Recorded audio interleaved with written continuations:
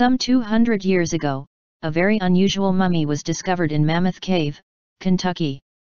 There are a couple of things about the mummy which completely challenge what we have taught to believe about history books, especially about the ability and accomplishments of the ancient Egyptians, their intricate transoceanic voyages, and their influence in other ancient cultures. The mummy known as Fawn Hoof is considered by many as evidence that history books are wrong, and that we are being given filtered information when it comes to ancient civilizations and the origins of mankind.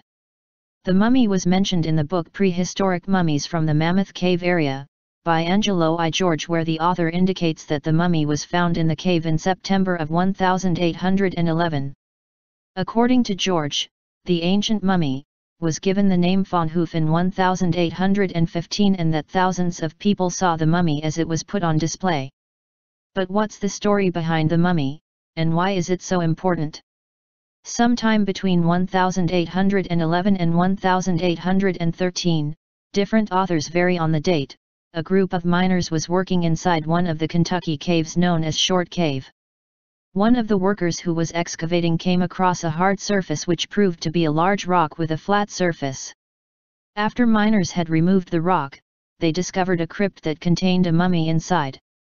But it wasn't an ordinary mummy. In the past, such discoveries were not given much importance, and people looked to make a profit out of history.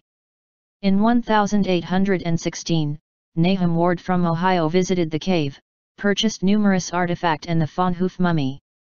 In addition to the Fawn Hoof mummy, Ward also purchased other mummies, and some of them were over 2,500 years old. Years went by, and the collection purchased by Ward was placed in a traveling exhibition of rarities. Through the years, the Fawn Hoof mummy traveled across the country. It was first taken to Lexington, Kentucky, and later transferred to the American Antiquarian Society. In 1876, the Fawn Hoof mummy was transferred to the Smithsonian Institution by Isaiah Thomas, founder of the American Antiquarian Society.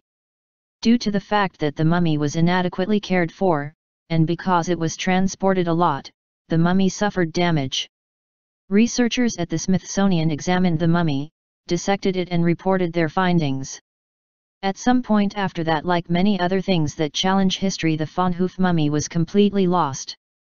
According to initial reports, the mummy was found to have been a woman of around 6 feet in height. The mummy was wrapped in deerskin, which in turn was decorated with leaf and vine patterns. The mummy was found to be in an extremely well-preserved conditions, even though the mummy was not analyzed by researchers for over 60 years after it was initially found. Among the more unusual finding was the fact that this mummy, like other mummies found in Peru and Bolivia in recent times, had red hair. It was concluded that the hair was cut to a length of 1/8 of an inch, except for the back of the mummy's head where the hair was about 2 inches long. Based on the artifacts found where the mummy was buried, it is believed that the woman was of great importance in ancient times. However, researchers noted that among the most fascinating details about the Fawn Hoof mummy is the fact that it was prepared and embalmed in an eerily similar way as the ancient Egyptians used to.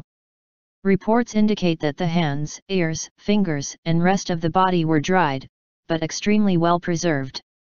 But how is it possible that the mummy was lost? Is it possible that the mummy challenged historical doctrines set into place by certain institutions? Many people believe that the Fawn Hoof mummy is one of the many indicators which proves that thousands of years ago, before written history, ancient cultures around the globe were intricately connected and that transoceanic voyages occurred much sooner than mainstream scholars are willing to accept.